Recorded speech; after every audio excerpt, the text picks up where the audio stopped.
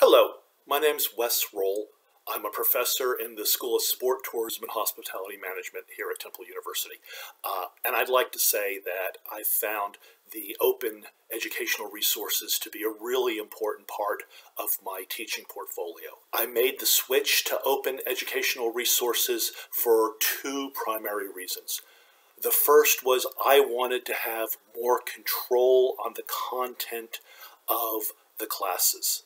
And the second is the cost factor. I was very uncomfortable with the price of textbooks, especially if I didn't want to use every single page of the textbook. And moving towards open educational resources has allowed me to pick and choose the material and do it in a way that I know the students have access to the material and that there's no unreasonable cost involved.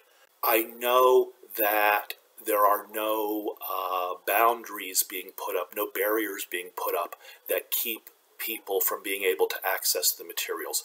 And I can customize the content to exactly what I think is appropriate to achieve our course objectives.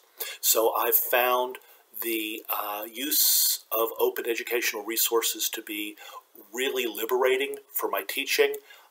There are a variety of resources out there to help you find materials, and I've been really impressed by the folks here at Temple who are in place, to encourage this.